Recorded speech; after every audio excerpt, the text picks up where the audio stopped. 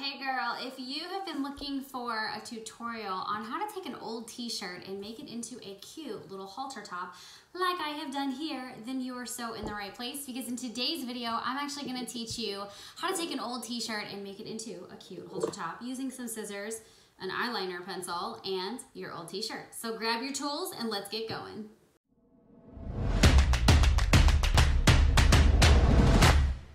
Well, hey y'all, welcome back to my channel. If you've been here for a bit, if you are new, I am super pumped that you are here today.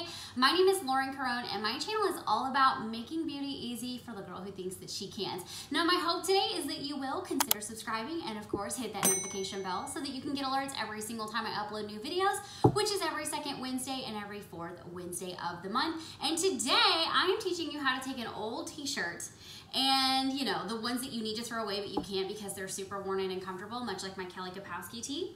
Yes, I'm teaching you, girl, how to take this top and turn it into a halter top. And that's what we're gonna do today. I actually got really bored one night and I was like, I either need to do something with these old t-shirts or throw them away. And of course I found an amazing little tutorial on YouTube and I made my own halter top. And so of course I shared it on Instagram and everyone was like, let's see a video. So here we are. So today I'm going to teach you how to do it. It's super easy, it's super quick. And as I mentioned, you only need an eyeliner pencil. That's all I had out here, a pair of scissors, and your old t-shirt. So let's go ahead and jump into the footage of me teaching you how to make this cute halter top.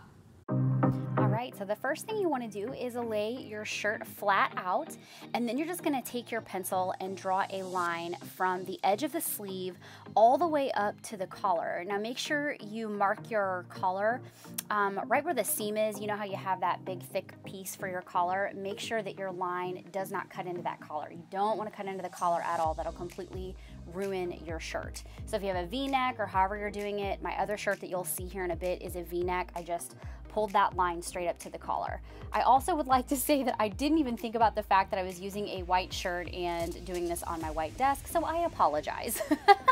The next thing you do once you make your lines is get out your handy dandy scissors, and you're just gonna cut from the lines that you made all the way up, again, avoiding the collar. Do not cut the neck of your shirt. It will completely ruin it, and that will be your second step.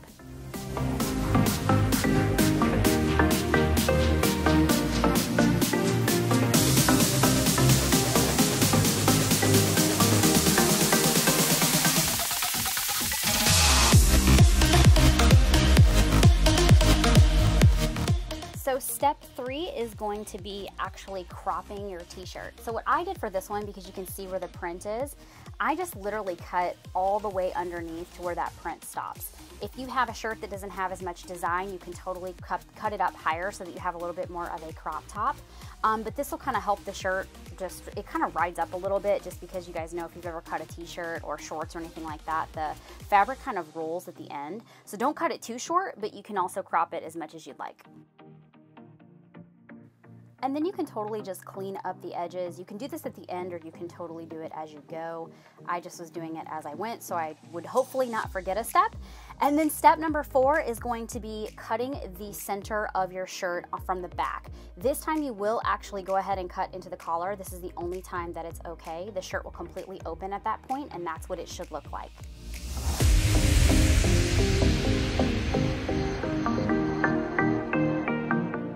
And then step number 5 is going to be cutting around that collar. Again, don't cut the collar, just cut that fabric. It will completely fold over the shirt, and it is normal. That's what it's supposed to look like. And the last and final step here is going to be cutting off the excess fabric. So what I do is just bend it back, as you can see, and then I just cut straight across on both sides.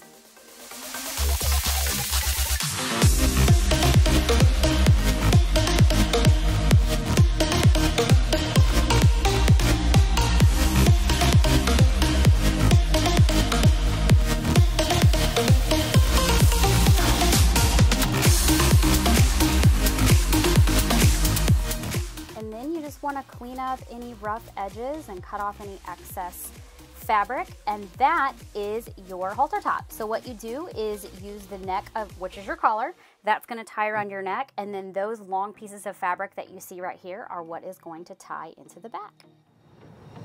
Okay, so the part I kind of left off on my original tee that you just saw me cut is that this was the collar originally on this one. And so you can see like this would be the back of the shirt. You wanna stop cutting before you get to the end of the collar and leave a little bit of fabric here. And I didn't do that. And it's okay, my shirt still works just fine, but I don't have as much room to tie it and have a lot of neck room. So if you need that extra neck room, that will really help you. And then you just still cut it out the same way all the other extra material. So hopefully that helps.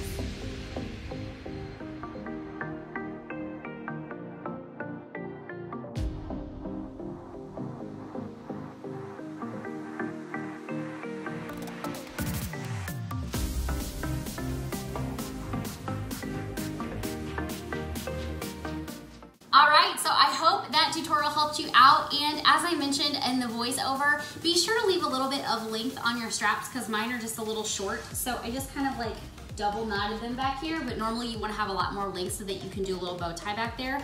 I just was cutting and realized at the end when I was tying it that I had forgotten a little bit of a step, so making sure to mention that. And I hope this video was super fun for you. If you loved it, give it a thumbs up. If you hated it, give it a thumbs down because it still helps me out anyway.